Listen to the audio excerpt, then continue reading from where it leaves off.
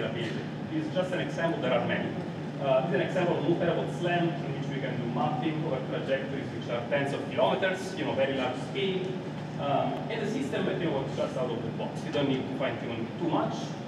So the robustness is pretty good at this point. You can put just qualitatively a couple of other data points. You can think about the state of the art into the semantic understanding, in particular when it comes to supervised deep learning. And you can think about these. Okay, we have some labeled training data. We try to test these on real data. What you get out of the state of the art in deep learning is always less robustness. There is a limit to generalization that you can get, and of course less scalability. This will work typically in the image space sometimes, and will work just close to the training domain. This, by the way, is just a traditional supervised framework. I'm not even talking about language embeddings, deep and so on. And you can think about these getting to an extreme if you're thinking about 3D deep learning. Okay? So robustness, you lose some robustness, you lose some scalability, and of course what you gain is a huge amount of scene understanding. Now you can start seeing semantics, and you can start understanding semantics in both 2D and 3D. Our goal is pretty simple. We want to see if we can beat this trade-off in which either you are very robust and you're very scalable, or you understand a lot but you're not as robust. We'd like to be over here and have algorithms that are scalable, robust, self-supervised, and enable real-time scene understanding for robotics. What I'm going to do in this talk, the talk will be in 3 parts. I'm going to describe the progress we made in each of these axes. I'm going to start talking about scene understanding, then I'm going to talk about robustness, and I will conclude about scalability and self-supervised learning. So each part of the talk is going to start with a slide like this. So if you don't pay attention to anything else, just pay attention to these 3 slides, you'll get a good summary of what the talk is about. So these 3 slides, again, one at the beginning of each part is going to show what is the main takeaway point of that part. And by the way, the 3 parts of the talk are really uneven in terms of length. I think the first one is a little bit longer and a little bit higher level, and the last part will be just the last 5 minutes. Okay, so there will be different sources. The first message I want to send to this part is that highly interactive and scalable robot perception requires metric semantic, hierarchical map representations, and spatial perception systems to build them in real time. Let me say this again. The future of robotics will need metric semantic and hierarchical maps. And of course, you want some algorithm that is building them efficiently in real time.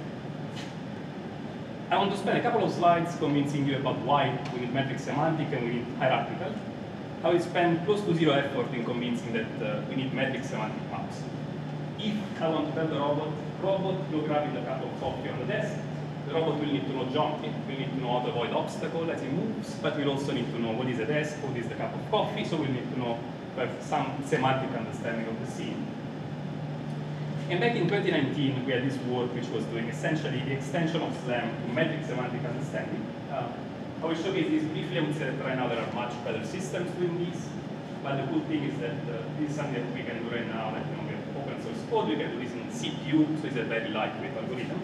But essentially what you see here is what is called Chimera, which is a system which is taking camera images and mining data, and is producing as a result a 3D mesh, so a 3D model of the environment, where the 3D mesh is describing the geometry of the environment, but also each phase of the mesh is color-coded with a different semantic label.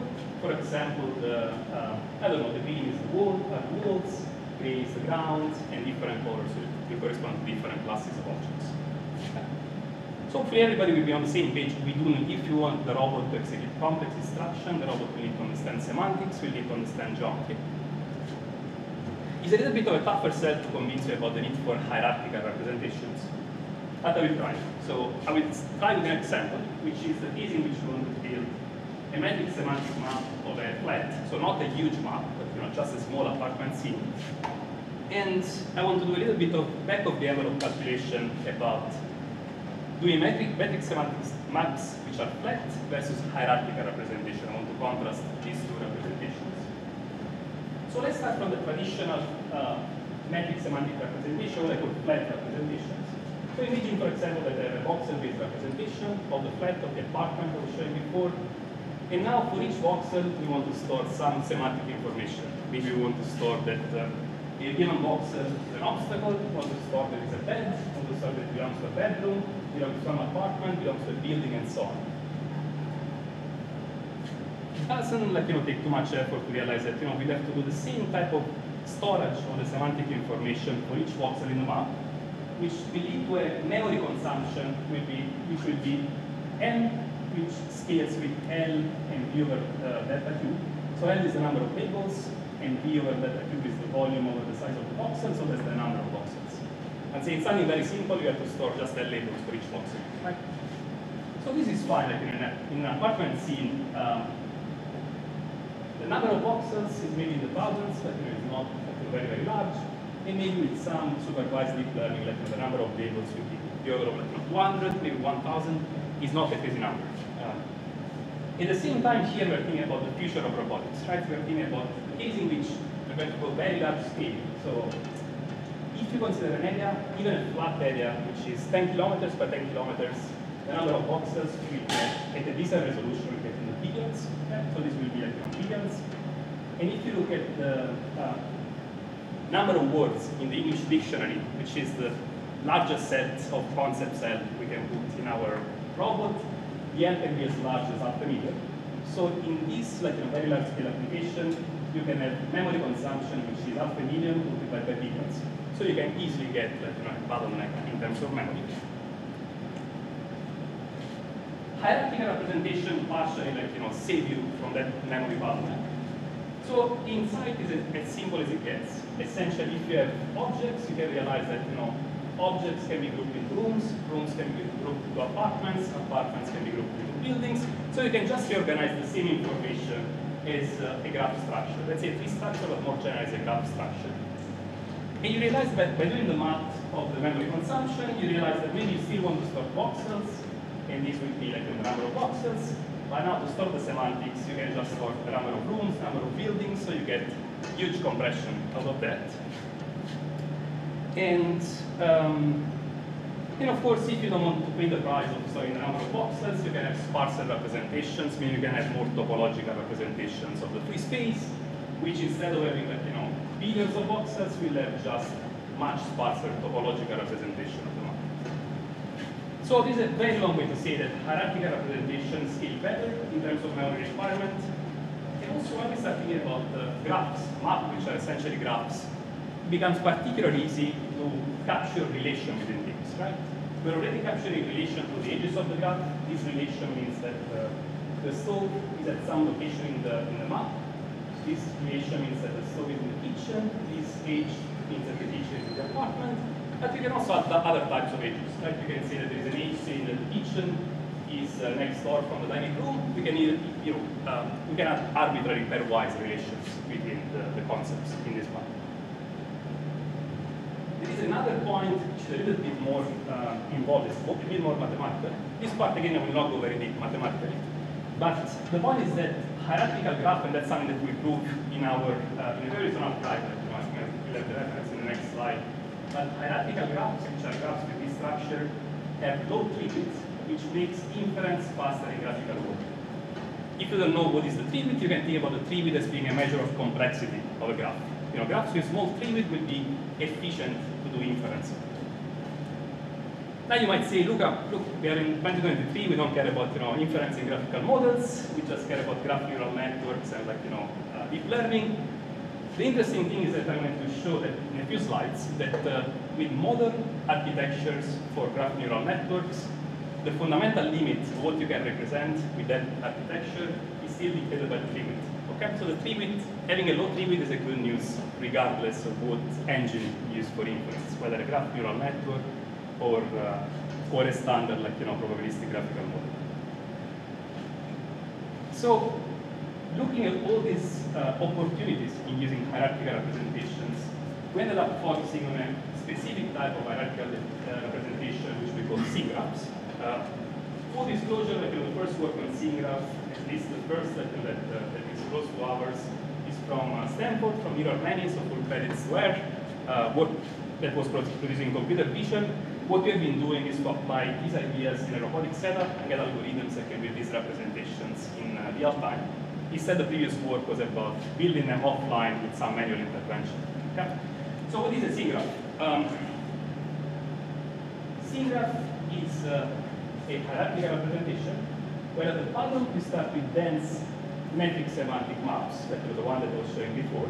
But as you go up in the hierarchy, you are abstracting away dense geometry into high-level concepts. You are abstracting away the geometry in terms of objects and agents at layer 2, rooms, buildings. The only thing that is a bit strange is this layer 3, which are the places and structures. So structures are essentially walls, ceiling, ground, and so on.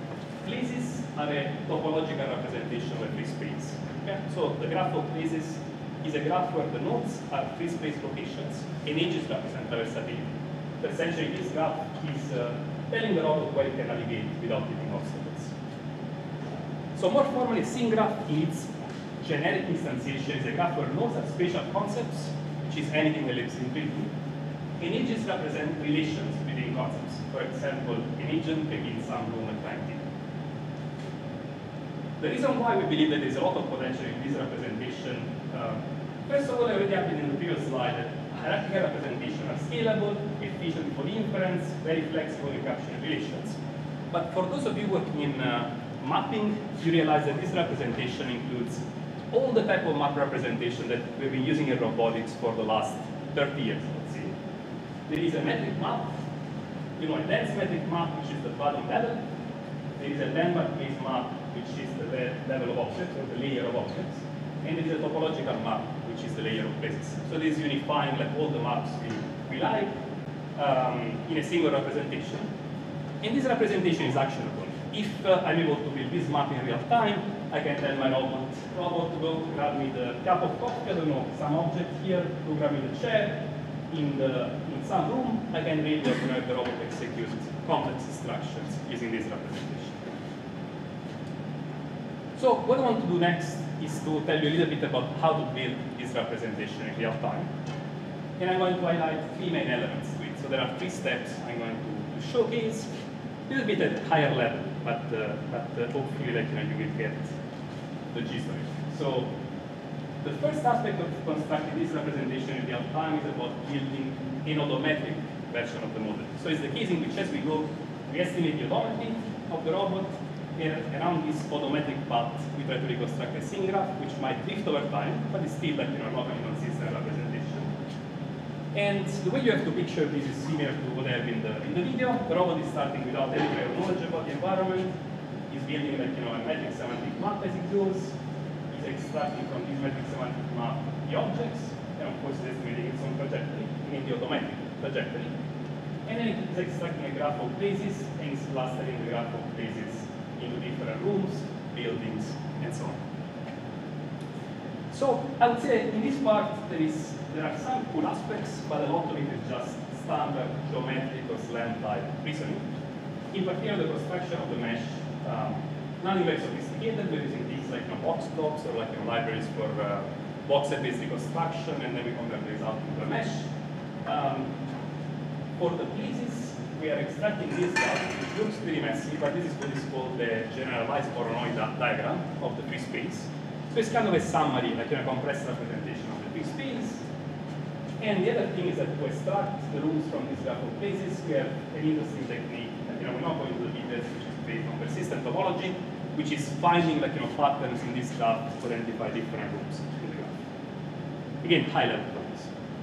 After you build an odometric scene graph, of course, the odometric scene graph will drift over time. So this is a real experiment, just to showcase what I'm talking about. There is student residence, the robot is going to student residence. Some images disappear for privacy reasons. If there is a person, we have to remove the image. And here you see the scene graph being built. The scene graph is a little bit complicated, so let me comment on that. Essentially, the robot is starting on floor number 1, it's going upstairs, and it's going to floor number 2. These 2 corridors are supposed to be one on top of the other, but you see that there is a huge drift. So the robot, and this is more visible in the top view of the scene graph. So the top corridor in the second floor is not aligned with the corridor on the first floor. And what we have been studying is also how to correct, how to generalize the notion of loop closure in SLAM to this kind of hierarchical representations. The contribution that you find in the paper, I think that's pretty nice. So first of all, one contribution is about place recognition. The robot is going to the second floor and it's coming back, and we have to recognize that the place it is visiting is matching a place that's been before. And the realization here is that while typically in computer vision and robotics, you do that just by using images, essentially you compare visual descriptors, here we have a lot of extra information, right? We know about the objects which are surrounding at each location, we know about the room types, we know about the building, so we have all these layers of the scene graph which are carrying information about the place, right? What we do, we provide hierarchical descriptors which are capturing all this information to the much better place recognition, in a nutshell. After we have these meshes for place recognition, we generalize the typical slant loop closure optimization into what we call 3D scene graph optimization. Essentially, we formulate a single optimization problem which is deforming at the same time the trajectory of the robot, the mesh, and the graph of places in a single optimization. And we show mathematically that actually that's again post-graph optimization. You don't need a fancier optimization problem, it's just standard post-graph optimization. So you can use standard tools such as GTSM to optimize a scene graph in semi-real time, in seconds. Okay, so I will skip the quantitative results. We'll get to that later in the talk. But I will show a couple of slides in which I want to convince you that this can run in real time on a robot. The video is an early one. I think this at this point is almost 2 years old. You see an A1 which is moving in building 31 at MIT, and it's gradually constructing a scene graph, maybe segmented in rooms. And the most important bit in this slide is this table, which is summarizing the runtime of the construction of each layer, object, basis, rooms, on an NVIDIA Xavier, so on a small credit card-sized computer. And you can see that we can do all this in a matter of milliseconds. So this can run in real time on an actual robot. If I play the video, the semantics is not very interesting, but the math will look about right. And out of these two efforts that I told you, the reconstruction of the automatic scene graph and the correction to loop closure, you have to imagine that the result we get is something like this. There is the mesh, there are the objects, not very visible, but you can see bounding boxes in the shape of a chair here, for example. In an early version of this paper, we also have humans moving around. It's very easy to explore the easiest part of this work, but in the latest work, we know that part, but we're able to reconstruct the trajectories of humans moving around. And if you look at the top of the scene graph, doing this topology-based approach, we're able to isolate the different rooms and understand that there are, 16 rooms in the building, and there is, of course, a single building in this case. So if you start closely at this video, you realize that in this layer, we have the semantics. We detect, from the mesh, we have all the semantics of the object. So we know that this is a chair, for example. We know that that's a human. But if you start closely at this video, you realize that at this level, we still don't know which ones are the rooms. We are able to geometrically cluster the rooms, but we don't know if room 6 is the kitchen or is a bathroom. And that's what I want to do as last piece of this puzzle, which is inferring missing labels in the scene graph. So with the type of geometric reasoning I discussed so far, we're able to build a scene graph which has semantics at the lower levels, but does not know the semantics for rooms, buildings, and so on. And the reason why is that we don't have a trained deep learning model which is detecting rooms. We don't want to train them. As humans, it turns out that we do this process in a pretty seamless way by just looking at the objects around us. So we look around, and if in a room there is a bed, there is a book, there is a chair, there is a clock, most likely we'll be able to infer that bedroom is a bedroom. We like to do the same thing, with an algorithm on our robot. Traditional way to do that would be something like traditional probabilistic graphical models. Now we want to take a little bit of a fresher look because we don't want to hand all the factors. So the other baseline would be graph neural networks. How many of you are familiar with graph neural networks? Okay. Graph neural networks, let's say that you want to infer the label of nodes in the graph. For example, we are given objects here. We know that this is a chair, this is a clock, and so on. And we like to populate the label for this, saying that that's a bedroom.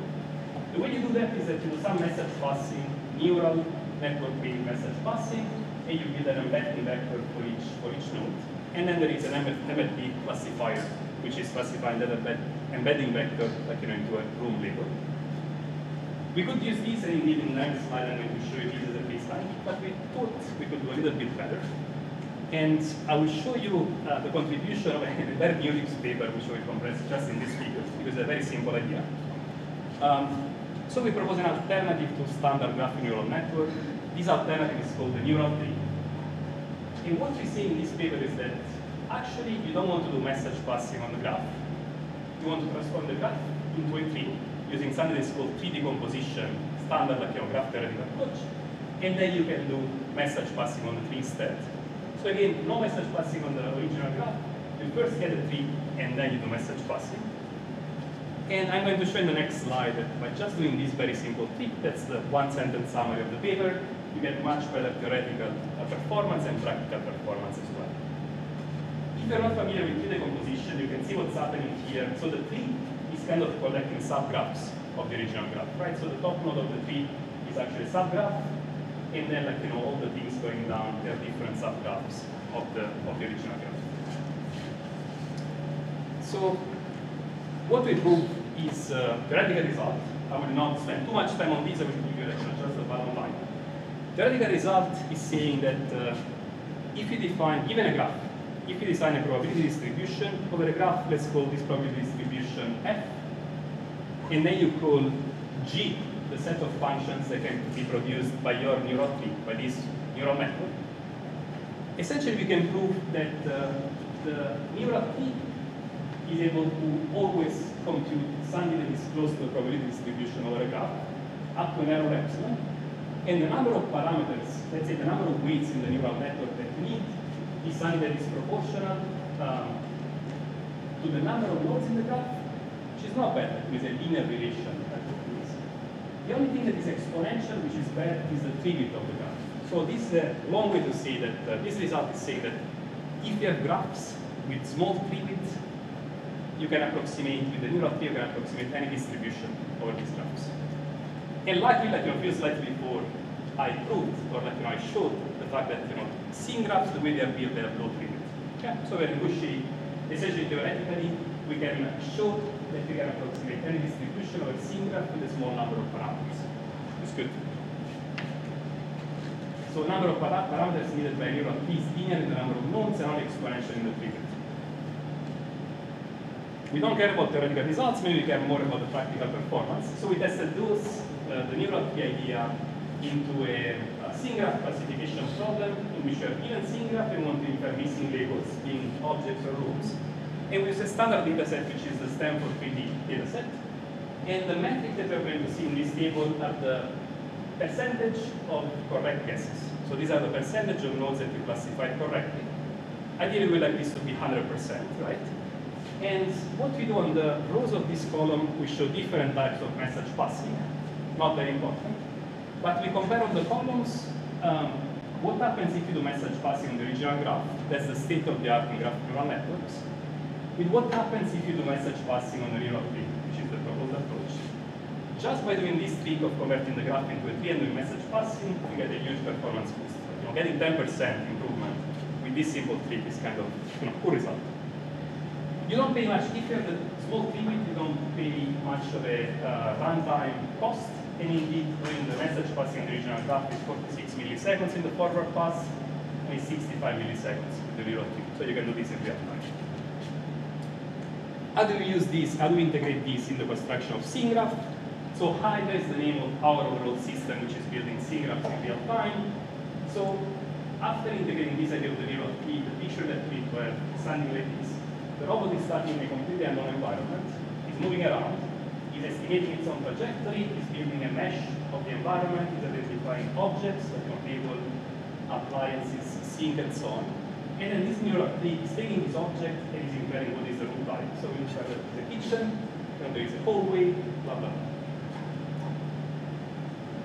All this is running in real time. Again, it's combining a little bit of a traditional SLAM cake with graph neural networks working at the top level for inference. If you start close enough at this video, actually not all the rooms are classified correctly. And there is a very simple explanation for that. There are certain rooms which have very distinctive objects. A bed is a very distinctive object for a bedroom. There are rooms which do not have the same. Like, for example, hallways do not have very distinctive objects. So they're a bit harder to classify. So we've been showcasing the potential use of seeing graphs in many applications. I will just present a slide over that. going quite fast, but in terms of applications, we can show that if you do planning hierarchically, just motion planning hierarchically on the scene graph, you can reduce the computational time of doing motion planning comparing an A-star on the ESDF, which is a voxel-based representation. This is the number of seconds it takes to do motion planning over voxel-based representation. We can reduce that time by several orders of magnitude just by planning on the scene graph. And in the video, in a second, we show that you can provide a scene graph to a reinforcement learning policy to guide object search. That's literal last year. So we can show that that's a suitable representation over also for policies, reinforcement learning policies. In this case, the robot is about searching objects in the environment, and we show that we can get a performance boost with respect to pixel to action approaches to reinforcement learning. And we also show applications to multi-robot application. I'm not going into that, but there are many others. There is task and motion planning, human-robot interaction, visual 3D, monitoring prediction. And if you don't believe me, look at the work from Florian, who's doing just exciting work in the area of using this scene graph for task and motion planning or for task planning. So that's work from, I guess, some of you guys in this room, maybe, definitely Florian. Very exciting work. So many applications for these hierarchical representations. Now I want to switch gears. Again, this part is going to go a little bit deeper. And the part is about what Tim mentioned, about this idea of certifiable algorithms, and I will explain the connection in a second. The message I want to give in this second part is that safety-critical and high-integrity applications require certifiable estimation algorithms. They are able to distinguish correct estimates from incorrect ones. So here, we would like to have certifiable algorithms that are telling if I detect an object, I want an algorithm telling me, is the detection correct or not, type of things. And I'll formalize this idea in a second.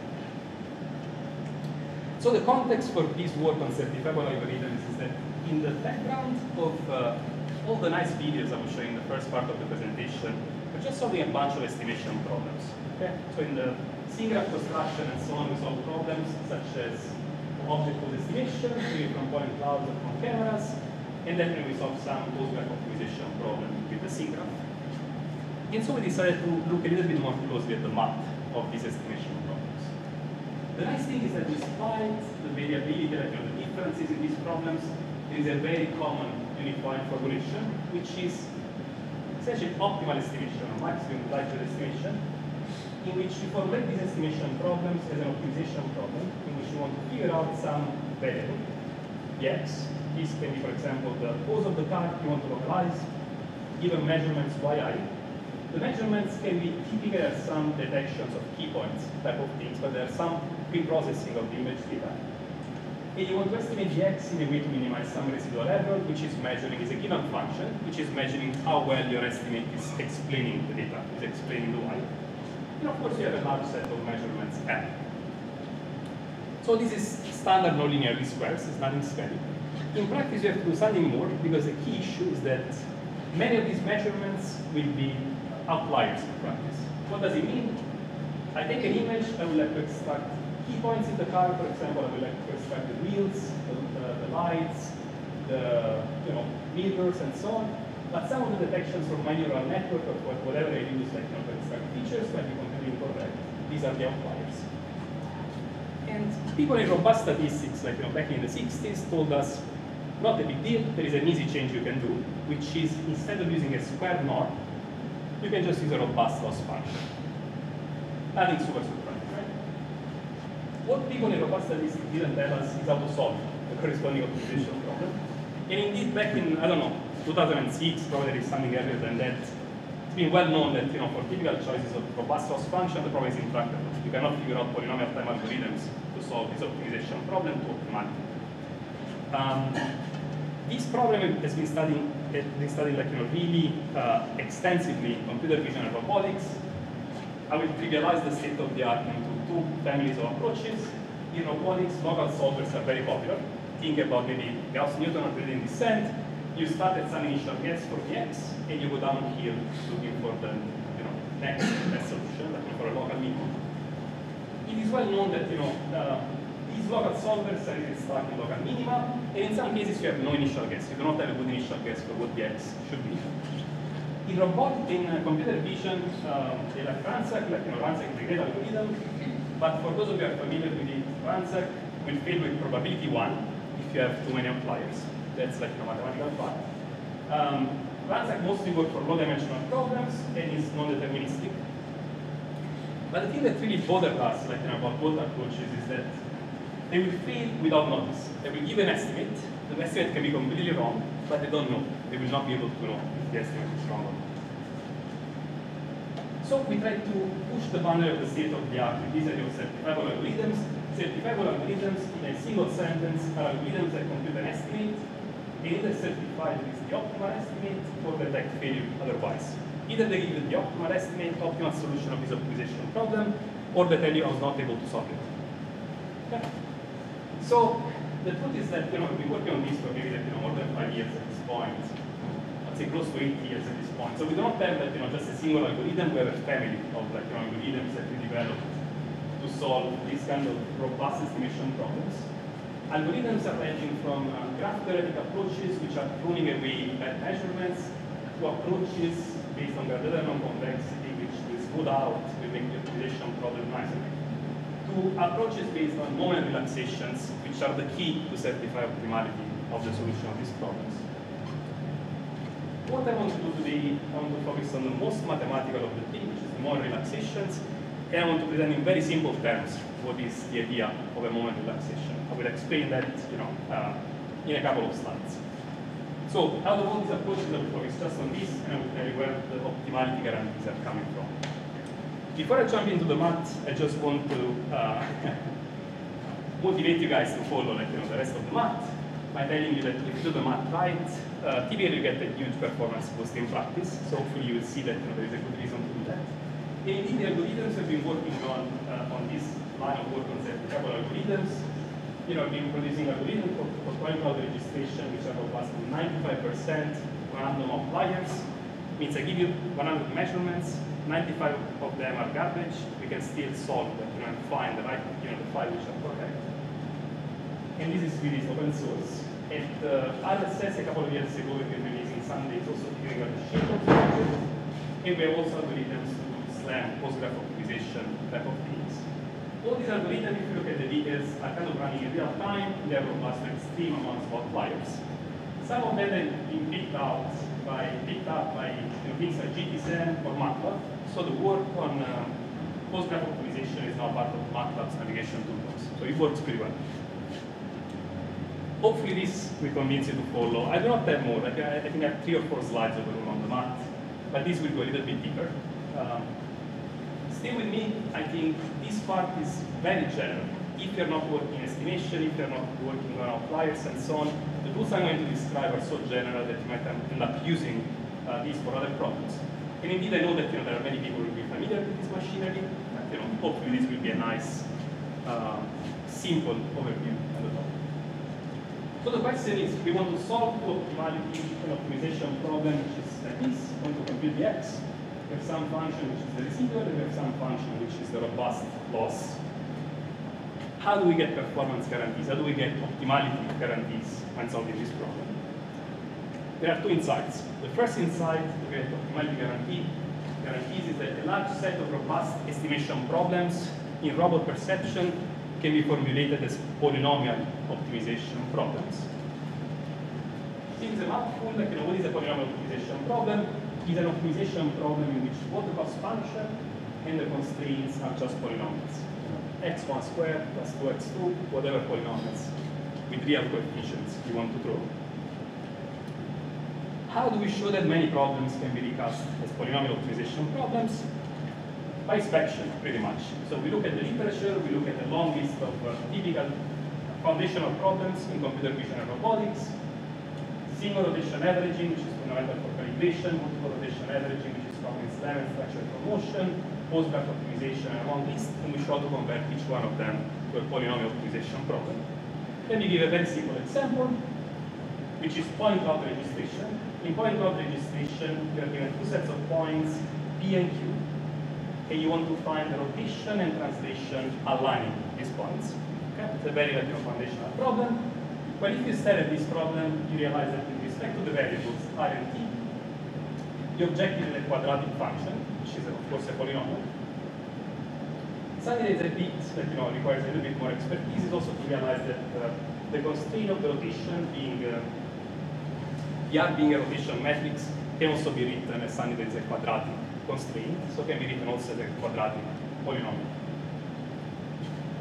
So far we've been showing that essentially for different choices of the residual error, this problem is polynomial. Now we have to worry a bit more about the raw, what is the loss function. What we show is that for 7 different choices of the robust loss function, very common choices. Truncated squares, maximum consensus, Gemma McCool, Uber, L1, all these choices we show that you can still keep an expression which is polynomial. And I will give you an example for the truncated squares. So truncated squares, standard squares will be just a quadratic. Truncated squares will be quadratic for measurements with small error, that will be flat otherwise, which is about saying measurements with large residual, I don't want them to impact my estimate. Okay? So how do we demonstrate that by choosing the truncated squares you get some polynomial, some trick, in some mathematical trick, essentially we put a binary variable theta, which when the theta is 0, when the theta is 1, the problem becomes a nonlinear squares. When the theta is equal to 0, this disappears and you get a constant. So essentially the introduction of the binary variable theta is just switching between this behavior, the quadratic one, and the flat behavior. And if you stare at this, there is a binary constraint, but a binary constraint, first of all, it's something you can write easily as a polynomial constraint. And also, before you had a quadratic polynomial, now you just have a cubic polynomial. That's not a big one, still a polynomial. Okay?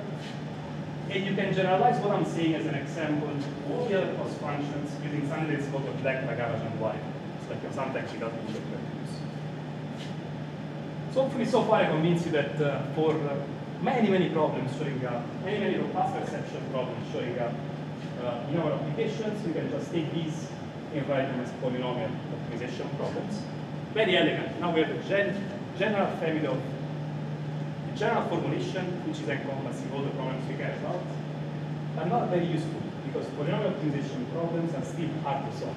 You can prove that you can do binary optimization, integer optimization, there is a very rich set of problems, so we haven't gained much in terms of tractability. Okay? We haven't gained much in terms of having fast algorithms.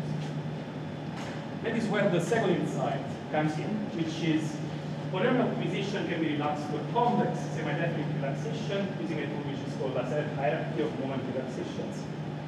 So how many of you are familiar with Lasserre moment relaxation? Okay, so this is more than what I typically get when I give seminars, which is a good sign. But since maybe 10% of you guys, I want to give you one slide overview of Lasserre hierarchy because it's a very powerful tool. Okay? So how do you transform a polynomial optimization problem into something that is complex, into something that is more practical? I will give you the recipe, and I will take just a couple of assumptions just to make things simple.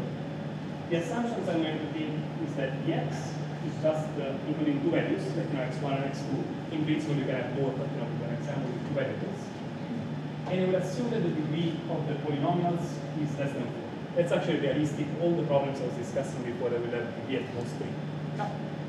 And I will also assume for this slide that we just have equality constraints because that's a bit simpler.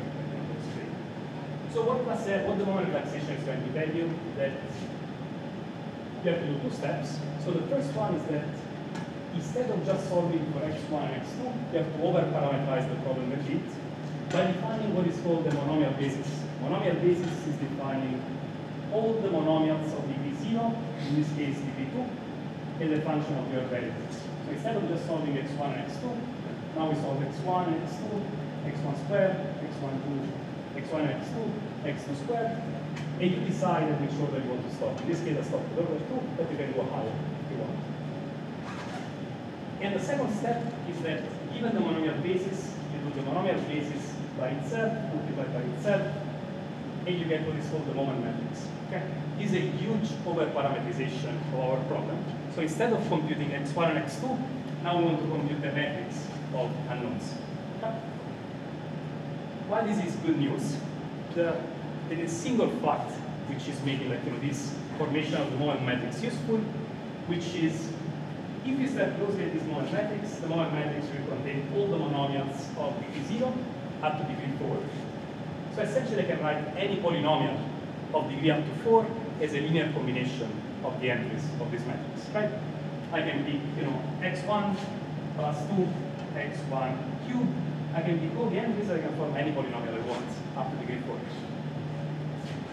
So in other words, I'm saying I can take the original problem and I can rewrite P, H, and G as linear functions of the moment matrix. Okay? Instead of that, these are polynomial of degree up to 4, I can just write them as a linear function of the moment matrix. So I can take the objective, for example, I can rephrase it as linear product of a known matrix multiplied the moment matrix. The constraints I can do the same. I can have a linear constraint which is replacing the hi equals 0. So in other words, we just replaced, we started from a very tough non-convex optimization problem, and now we're getting some problem which has a linear objective and linear constraint. So what is the catch? Of course, we're starting from an intractable, provably intractable optimization problem, and we're getting something that's completely linear. The catch is in the definition of the moment matrix. So the moment matrix is by construction a vector by itself, which is positive semi-definite. No problem, we can of course that as a convex constraint.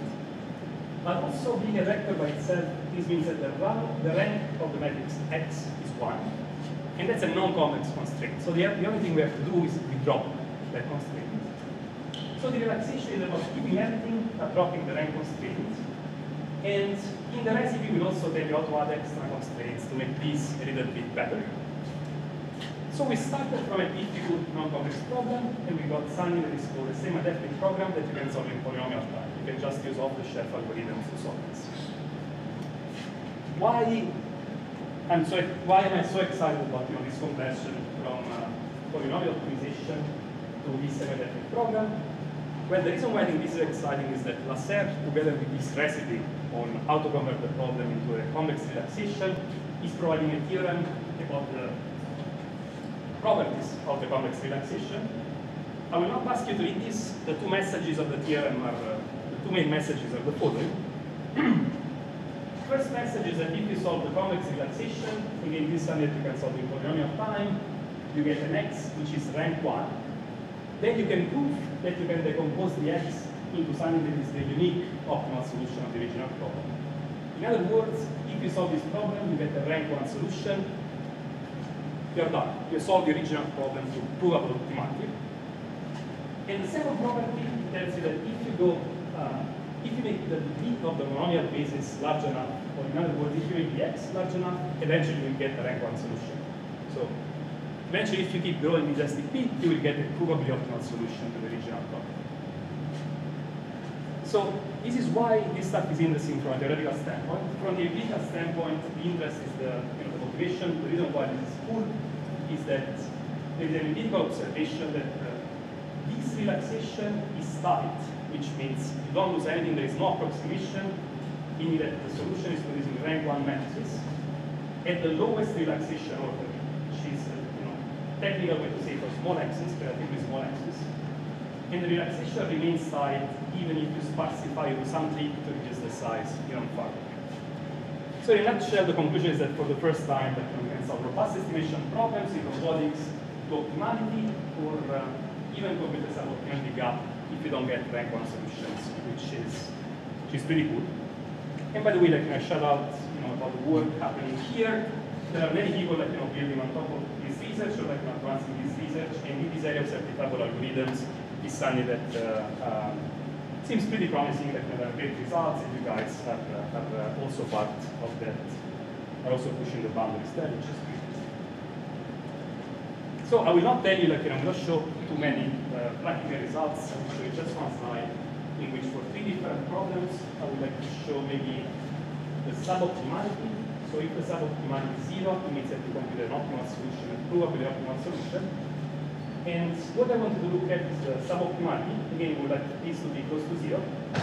And I would like just to, for you to focus on stride, which is our SDP solver. So if you look at the blue barcodes, essentially you can see that the suboptimal functionality we get with this SAT relaxation is time, 10 minus 10, 10 minus 10, maybe 10 minus 7. Essentially, we're able to compute provably optimal solution in the majority of cases, even if we keep increasing the number of outliers. And of course, you stare at this plot and you see that there are like unique cases in which you cannot compute optimal solutions. You cannot demonstrate that you compute optimal solutions. That's expected. This is an NPR problem. You cannot hope to solve everything in polynomial time to optimality. So what we are doing is that we are happy that in 99% of the instances we get optimal solutions. In the case in which we don't, just declare failure, and we say, be careful, you cannot trust this estimate. And the figure on the right is just showing that if you get optimal solutions, you get, good estimation errors, but not small time. So I'm running late, so we'll go for the last 3 to 5 minutes, maybe we'll cover the last part, which is going beyond certification and talking about self-supervision. Okay? So the message here is that certification and self-supervision are twin challenges. If we can certify correctness, we can learn without supervision. Let me set up the scene for this part. So in the previous part, I said we have some measurements, maybe we extract key points in the image space, and then we solve some optimization problem to get an estimate, for example, to estimate the pose of the car in this case. Now I realize that the key points are typically extracted by what is called the perception front end. That's typically a neural network. So the neural network will take the input image and will figure out how to extract key points in this image. These are not the SIFT type of key points, these are semantic key points, meaning that the key points will correspond to the wheels of the car, the physical locations, specific locations in the car. And the question we ask here is, now that we have much better estimation models, can we use them to self-supervise, to feedback information and self-supervise the neural network, to improve the neural network? And I will show this idea in an animation because it's a very simple idea. So what we do is that imagine that we are given a neural network which is maybe trained in simulation. So it's not great, they seem to be a gap, it's not perfect. What we do at test time, we want to learn from new data without labels. So at test time, we are given, for example, 3 images. And we want to learn more from these images without manually labeling them. So the approach here is that we can take a forward pass on our neural network. Again, the neural network is not perfect, so we get a bunch of detection wrong. Then we apply our certifiable algorithms, and some of the cases will be correct, some of the cases will be off. But if now we have a technique which is able to distinguish correct estimates from incorrect, if you have a certifiable algorithm that is distinguishing, saying this is correct and these are not correct, what we can do is that with the correct label, we can just backpropagate and improve the neural network. Essentially, I'm using this as a pseudo label, at test time. Another time improving the neural network, I can do again this on a new batch of data. This time maybe my neural network got a little bit better, so I will have 2 certifiable instances, I'll backpropagate them, and hopefully next time things will get better and better, and I will have all the results being certifiable and be hopefully correct. So we've been pushing on these ideas, I think last 2 slides, but we have been pushing on these ideas. Again, we imagine that we have the neural network, and we have this corrector, which is the model-based optimization I was talking about so far. Then we put a certificate step, which is slightly different from the STP certification. We have to define new certificates. And the certification step is essentially saying the result is correct or not. And we've been showing this on a transactional robotics paper. In the RSS last year, we have shown even that we can put in parallel multiple models and self-supervise them at the same time. Without going too much into the details, the trends that we see are as follows. So these are the iterations of our self-supervised training. And these are the percentage of, forget observability, and the percentage of correct results. So you start with a network which is trained in simulation, it's pretty bad on real data. But as you go with the self-supervised training, essentially the network gets better and better. And in this case, the network is trying to figure out what is the pose of an object. So given a point cloud, which is the one in green, a times 0 is getting a pretty bad guess. But as you improve, if you do self-supervised learning, eventually you get a good pose for the point cloud. So last slide, I want to show you maybe a little bit more quantitative results. So here I'm showing the proposed approach, which is called the ensemble, is the one in blue, and I'm comparing these against supervised baselines. So pose, very famous, you might have seen that. And this supervised on labels on the LB tab, so it's fully supervised. And we're comparing that against also like a self-supervised competitor, which is self-6C++.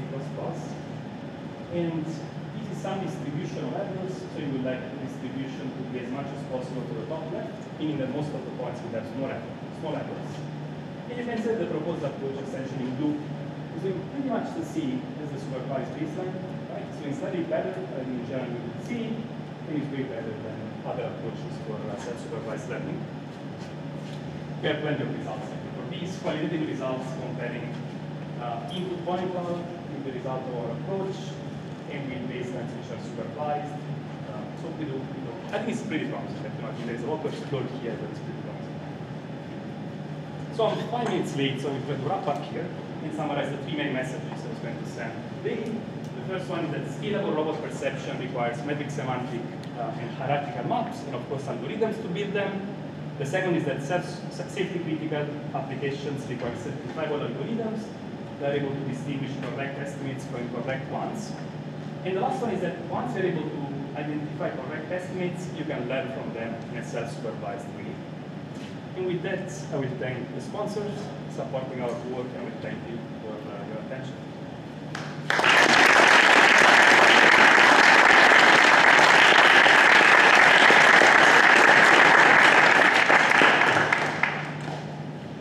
Questions? I know you have questions. Connor's got a question. So, thanks for the talk, by the way. Really great talk. Very good. Supervised and self-supervised part. Were you estimating your neural network? Was it estimating features? Okay. So key points, essentially key points, and then the model-based optimization was kind of aligning key points between a cut model and the ones that you get in the point cloud. So how? I'm going to just dig a bit deeper on that. How can you use the certificate to then backpropagate? Because the certificate just guarantees that you find for a given problem, right? Yeah, and by the way, like I mentioned that, and it's much more like certificates are a little bit more complicated in this sense because we don't use just the quantity of the registration result. We also look at the dense point cloud information. We see if, where we predict the cut model to be, has to match where the point cloud is. So we have like other things to the certification. In a nutshell, I think it's very simple. Like, the certificate is going to be 0, 1. So certificate 0 means we have an incorrect output. 1 means we have a correct output. And loss function we use is essentially control the certificates. So terms will pop up in the loss function that is for training if the certificate is equal to 1, and they will disappear if the results are not certifiable. But in practice, again, these are detailed. The loss function you don't have to backpropagate to that. You do have to backpropagate to this. So in the result of the table, we show the backpropagate to the condition models, which I didn't get to talk about. Is a full contribution from the condition model in a way that the backpropagation is very simple. That's one of my points. Next. So on this topic, so currently all you're doing right now is if the certificate is negative, you just ignore the loss function basically. Have you looked at like trying to do some level of contrastive like the addition that if it's negative that Yeah, the question is a great question, to be honest. Like, it makes sense that you learn from mistakes rather than just learning from what you get right. I don't know how to do that because here we are living, like, the estimates are living in a continuous space, right? The pose either is perfect or is a little bit away from perfect, but we don't know how much is away from being correct. So we really don't know how to use that bad results to improve. Contrastive loss, I don't know if it is as straightforward as it sounds like not to do that, because you would have to say, it's not immediate to me to do that. If you guys have, this is a direction. This is already working pretty well in practice, which was surprising. If you can have that bit of information, you get a great self-supervised approach. That will work exploring. Can I ask one follow-up while this slide is up? So, certificate fire is correct, but that could still mean that the robust corrector has correctly identified that some of the key points are outliers and just ignored them in producing the estimate. So do you backpropagate the outliers or only the inliers? Yeah, I'm cheating a little bit on this part because the robust corrector here is quite different from one in the previous part. It's a middle ground between the previous part in which we align key points, but it's kind of a nice key flavor to it in which we try to align the dense information. So we don't just worry about optimality there, we just look at the fit of our estimate with respect to the data. Okay. So it's not as mathematically elegant as the previous part, but we have a notion of, we have concepts which are essentially this dense setting, they're essentially understanding what is correct and what is not correct. It's interesting because you need two elements, like to discuss correctness in this setup in which you have dense point clouds. You need one element, which is the CAD model you predict has to be close to the point cloud that you observe. But of course, there is an element in which you have to see enough of the point cloud to be sure. And we're able to formalize that part. So that is pretty nice, but it's a bit detached from the optimization certificates.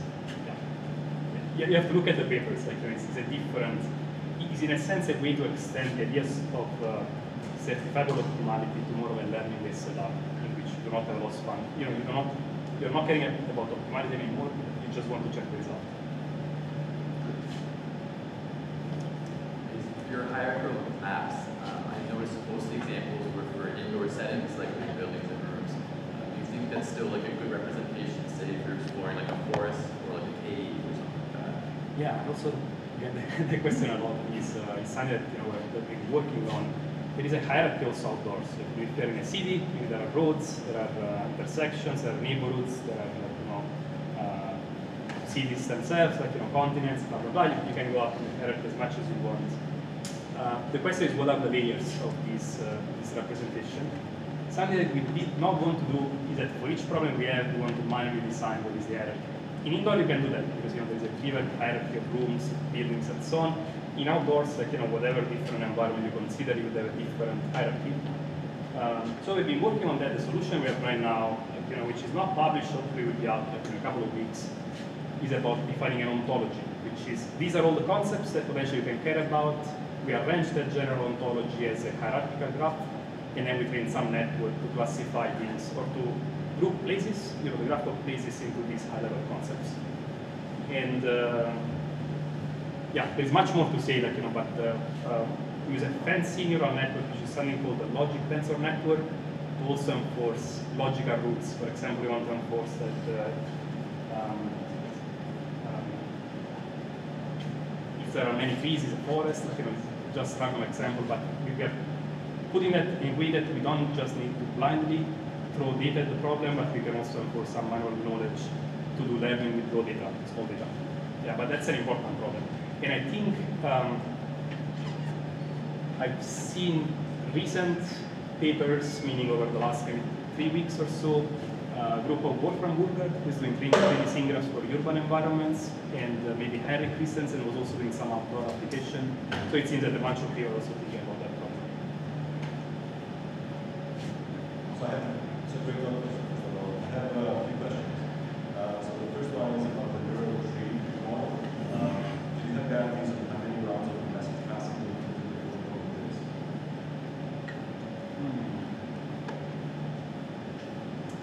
No, in the sense that the type of results here are more universal approximation type of results, but will not give you a practical recipe about the low-level details of the architecture, and not even low-level details of message passing. And indeed, the proofs, the way we show the approximation result in the proof, we come up with a message passing scheme which is very simple, which is not the same used in practice. So there is a little bit of a gap in the proof and the actual results. In practice, we see that something not super surprising is that the number of message passing iteration has to be related to the diameter of the graph, because if you do too many rounds of message passing, you smooth out the information across the graph. If you do less than that, you don't reach all the graph. That's more of an empirical observation. The other question is about some of the certifiability. Can we use some of the same tools to certify whether you are close by epsilon to the winning solution as opposed to Yeah. In the last part, which is the self-supervised, the certificates I was talking about will get you to an epsilon type of guarantees on the correctness, because we want to account for noise, measurements and things like that. In the second part of the talk, instead, is more either you get the optimal solution or not. But when you get some, maybe you don't get the optimal solution, you get some suboptimality gap, maybe you can still relate that to how far you are from optimal with you look at which it's constant of the function, you can still probably get a neighborhood, like out of the optimal solution. Also for the second part, there is much more to say. So I would like to got you interested in the topic, but go and read the papers, because there are two aspects which I feel I have to stress, because otherwise I wouldn't be fair here. First of all is that optimality and correctness are two different things. So we do get optimality guarantees. To get correctness guarantees, we have to do an extra step, which is what we call estimation contracts. So estimation contracts is saying, essentially you need condition on the input data under which optimality is equal to correctness. You can imagine that if as input to the problem just pass 100% outliers, there is no estimator that can get, even an optimal estimator will not give you the ground truth. So we have this estimation contract saying, you need enough inliers. You need inliers with bounded noise type of things, and then we can guarantee that optimality is equal to correctness. So that's one thing that is not apparent from the talk, because there is much more to say, but I have to mention that. And the second thing I have to mention, like the full disclaimer, is that we get polynomial time algorithms, but polynomial time and real time are different, right? And many of you will be familiar with what I'm talking about, but some of these algorithms, depending on the problem, they're either very fast or they're not.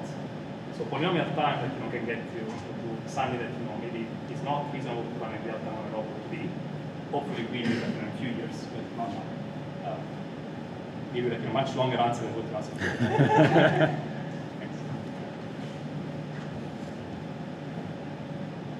Anybody else? Adam? Speak a bit about what the differences are in practice between finding a solution, maybe with a local solver, and certifying it versus solving to actually get the full law, like when is more or much easier than that. Great question. Yeah, great question. Indeed, there is.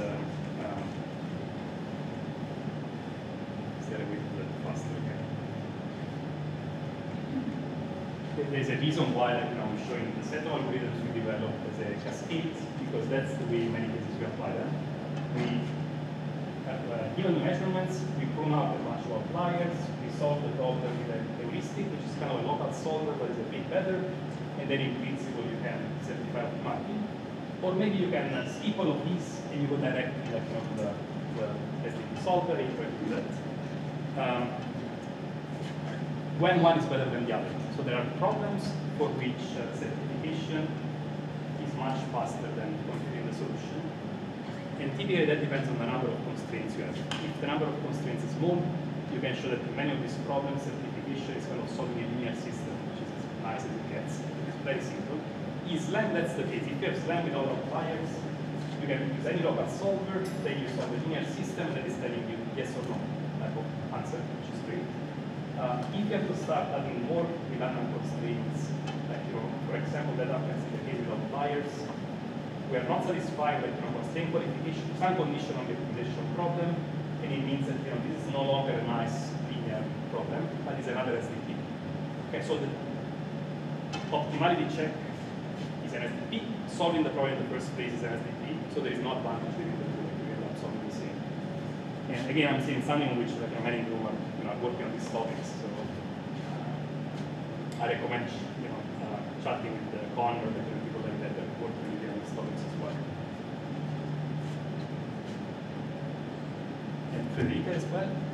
Yeah. Anyone else? One more? Oh, two more. So in your neural case, how does the neural trigger relate to the telegraphical model? Oh yeah, I completely forget. I always make that remark. I think I just missed that. So typically when I get to this point, I actually stop here and make a remark, which is if you're familiar with the way you do inference on probabilistic graphical model, traditional inference, this thing is used all the time. This is something that's called the junction tree. That is one of the approaches to do exact inference in graphical models, which is you take the graph, you do the decomposition, and you get a junction tree, and then you do message passing. So it's the same idea, like we are very explicit about that point. That's like the nice part, that the insights from standard probabilistic graphical models, you are adjusting them to graph neural networks. What you get here for free is that all the message passing is learned, right? So compared to traditional probabilistic graphical models, you do not have to upload factors, but this will do that for you. So in that sense, it's still much better, but the insights are exactly the ones you're referring to. There are technical limits, and this is slightly different from a junction tree or probability composition. You have to do a little bit more expansion, but small technical limits, not very important. Taking like a possibly looping graph and convert it to a tree, then assuming the some reasons somehow represent the original tree. Yeah. And this is one of the reasons why you don't see large tree roots, because you don't see a lot of roots in the graph. Exactly. Yeah. So there is not, as far as I understand, there is not a nice relation between the peak size and the tree width, but that's my intuition. Also the low tree width, we guarantee that there are not these large or flat peaks, which would mean that you don't need to make it exponential in size, but you can keep it small in size. That's the intuition. Okay, let's thank Luca again for an excellent talk.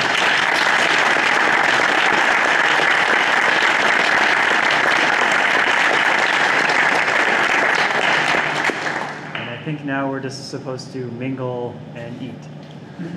Thanks for coming. Thank you.